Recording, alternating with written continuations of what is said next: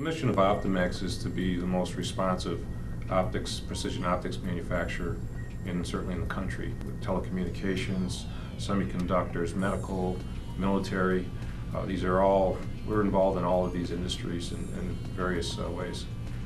We have the Q22-XE. I mean, generally, we're able to do most of what we have to do without MRF.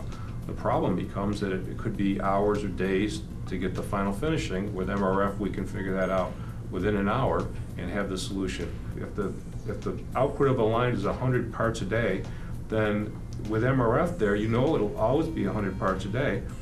Having MRF has allowed us to go after a broader range of business than we normally would have gone after. To some extent, it is not unusual for a customer to call up, and one of the questions they ask us, do you have MRF?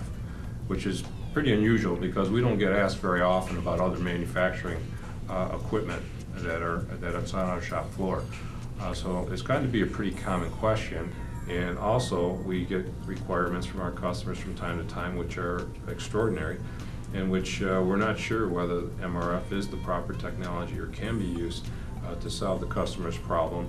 And we have quite regular conversations with QED about this, and we meet on a somewhat regular basis and review these problems and potential jobs, and we work together to come up with solutions. And more often than not, we're able to win the business, and we're able to develop a capability that we didn't have before.